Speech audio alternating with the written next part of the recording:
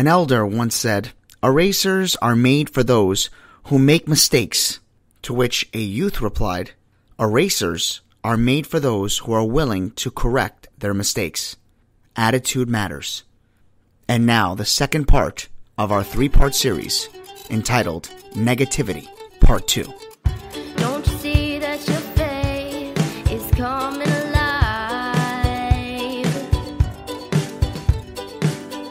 Don't you see that it's tested every time? He's the one that makes your life divine. He's the one that makes you feel fine. Your faith's being tested.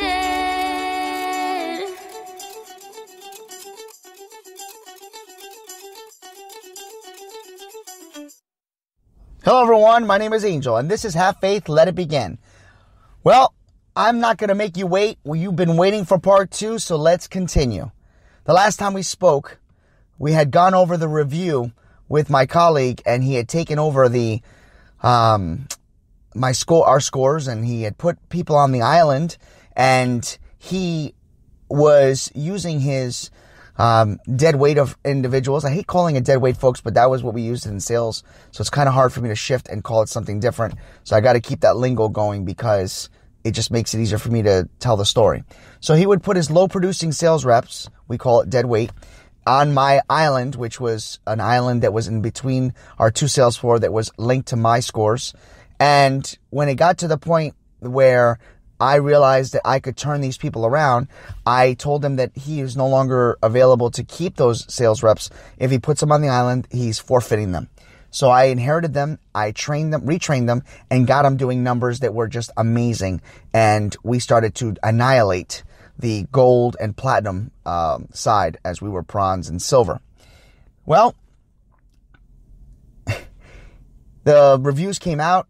His numbers were higher. Ultimately, he got a bonus. I did not. Now, the reason why I didn't get a bonus, because most of you would say, well, wait a minute. If he was a shift manager, that would mean he's in charge of the entire shift. And because he's entitled to the entire shift, doesn't that mean that you do well too? Very true. What I didn't realize was my manager scored me low for not being a team player. According to our manager, he was upset with the fact that I was complaining that my shift manager was putting representatives on my island and that he could do whatever he could as a shift manager to make the shift productible. So I got scored low on team, I guess it was called team. I'm going to rephrase it because I don't remember how they called it, but I wasn't a team player according to the manager. So now we're going to go on to the story. I wanted to do a quick recap. So now, fast forward. I got home and I cried, and listen, I'm not ashamed to tell you, I cried I was a grown man. I cried, and I called my father.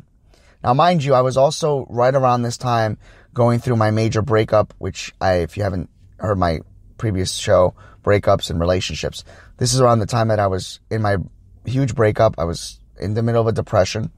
And work was the only thing at that time that was keeping me positive and keeping me motivated because I felt like I was good at it. My father said to me, and I'll never forget, he says, "Angel, you have to turn things around. You have to stop concentrating on the negative and worry more about the positive. You have to do everything in your power to train these new hires so that when they do well and they eventually have to move up into his room, you are always constantly getting new hires. So what you want to do is get your new hires to the point where they're doing numbers that no one can actually argue. They can look at the bottom line and say, wait a minute, which side is actually gold and platinum, and where is your bronze and silver side?" So it got me thinking. So I set up a time and a meeting with my staff because I had team leaders under me that would, we had teams of 4. There was a ratio, 1 team leader for every 4 reps, representatives, operators, agents, you want to call them. And I had a team of 3 plus myself. And I sat them down and I said, listen, I says, we're going to change our structure, even though there's a structure built into the company of bronze and silver. We're going to now call the room bronze, silver, and silver elite. We're going to treat our silver elite the way that platinum is being treated over there. And we're going to also hold more contests, more giveaways. We're going to change our environment in the room and decorate it. We're going to make this room the room that everybody wants to be a part of. So, I held a meeting. I welcomed our new hires again, because pretty much, in our job, in our industry, as people would come in, some people found that the job wasn't for them and they would quit. That happened often. So we had a floor about 28. Now the island was becoming more and more useful on his part, throwing the dead weight to me. So now I went up from 28 to 28 to 32 stations. But the other stations, I couldn't really coach them because they weren't mine. But yet they would bring my numbers down, but I didn't coach them. So we started to perform. And we started to promote this silver elite. People from next door would come over and watch and say, wow, they really treat their individuals really, really well, their sales reps. Wow, they really go crazy when the bells ring. He's really doing everything in his power to make them feel at home. I wish I was on their sales floor. We'd have Taco Tuesday, Pizza Friday. We would do everything in my power. I would spend my own money to keep this room motivated. We were hitting numbers that were so high that, thank God, there was a time when there was a visit from our regional manager. He shows up and he starts overseeing the rooms and he starts pulling reports. And he starts asking, which side is the bronze and which side is the platinum? And my manager looked at him and said, well, we like to think of things as if the whole room is platinum. The whole room is gold. We don't really want to talk about bronze and silver. We try to do things, and I'm sitting there. I'm like, wow, he's trying to take credit for both floors. I can't believe this. So in that moment, I said to myself, what do you do? Do you come out and say he's lying? Then I wouldn't be a team player. Do you come out and say, I'm the one that came up with this idea? Then I'm not a team player. So I decided to play the game. Be a team player, but do it in the right way. Remember last episode? It's not what you say, it's how you say it. So when they came to me and they said, Angel, so you technically have the bronze side. How are you doing this? And now my manager was there because they were walking through and, they pretty much talk on the sales floor. And he says, so tell me, what did you do? This is amazing work. I says, well, I'm going to tell you. I says, it's all about motivating. It's all about follow through. It's all about, listening and monitoring with our agents and then following up when they do they do something from negative to positive, and we follow up and say, good work. We follow up and say, this is what we're doing wrong. Now you're doing it right. Keep up the good work. We decided to do a buddy system where new hires would team up with other agents that were here maybe 2 or 3 weeks, and they would learn from one another. And he says, that's a great idea. Did you come up with it? I said, no, that was, and he pointed to my manager, and I said, that was him. He came up with this whole structure. It was his idea to do bronze, silver, and silver elite. And he looked at him and he goes, great job. And, he looked at me with like, wow, I can't believe he gave me all the credit. And he took it. You think he would say, no, he'd be modest. Say, no, Angel had a big hand in it. Nope. Yeah, thank you. Yeah. And then he looked over and he goes, now I noticed that the island is being used. Now, who's responsible for these? Now, we all know, by telling the story, that he complained after I complained and said that I wanted dibs on these people, and he went back and said that I stole them from him.